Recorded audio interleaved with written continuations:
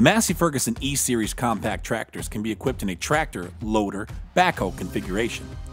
This configuration can turn the compact tractor into the do-all machine on any property. For towing and groundwork with rear implements, the backhoe needs to be removed. In this video, you will learn how to remove and install the BH3222 backhoe on the Massey Ferguson E-Series compact tractors.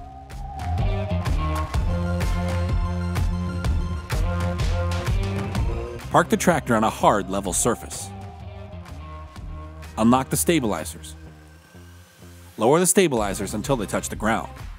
Lower the boom until the bucket touches the ground.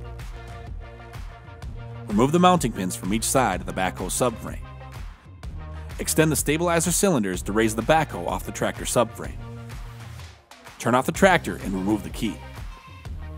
Disconnect the hydraulic couplings. Be sure to install the dust caps.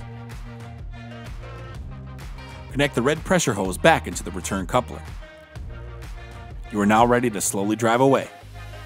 Now that the backhoe is removed, the drawbar and rear lift arms can be accessed to pull or mount implements. It will also make the overall length of the tractor shorter, making it easier to turn and maneuver up the alleyway or down the trail.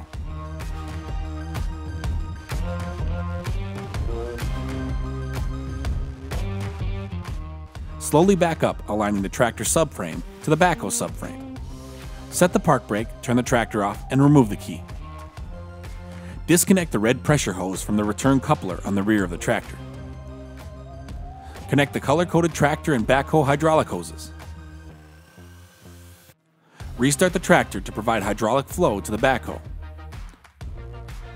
Lower the backhoe onto the tractor subframe by retracting the stabilizer cylinders. Install the mounting pins. Raise the stabilizers and boom all the way up. You're now all set.